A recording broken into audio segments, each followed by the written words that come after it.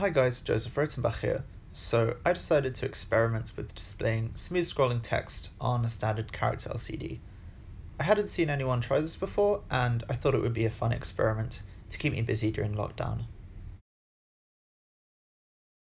Character LCDs have a number of blocks, where each character on the screen is contained within a block, so you can't place a character in between two blocks or partially off the screen, and this is why you can't do smooth scrolling out of the box. This display has 40 blocks with 20 on each line.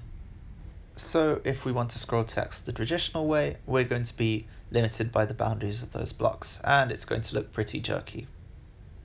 An interesting feature of most character LCDs is the ability to define custom characters. So on the display I'm using, which is based on the HD44780 controller chip, we can define up to 8 custom characters, as you can see in one of these little Arduino examples.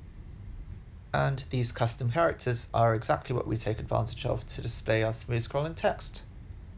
So on the Arduino side, we define a custom font of 5x7 characters, and then we define a canvas, which is a memory buffer that we'll use to store a whole string of text visually. So we start by allocating the memory for the canvas, and then we copy the pixel data for each of the font characters into the appropriate locations on the canvas. And then we have a function to map the intended locations of each of the custom characters onto positions of the canvas. So all we do is allocate some memory for each of the custom characters and then copy over the memory of that intended location on the canvas into the custom character, and then we push each of those custom characters to the display. And each time we want to scroll the text left by 1 pixel, we just shift the position of the custom character right 1 pixel on the canvas. And I was quite satisfied with how it came out. It took some fine tuning with the contrast and the scrolling speed, but all in all it was quite a success on the display that I first tested it with.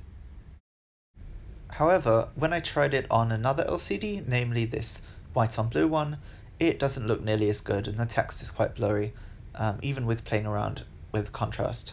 So it's really one of those cases of your mileage may vary depending on the display you use. Even though it didn't turn out that great on the blue LCD, I was really happy with how it came out in the original one. I'll put the source code on my website if you want to give it a go, the link is in the description, but overall I'd call this project a great success.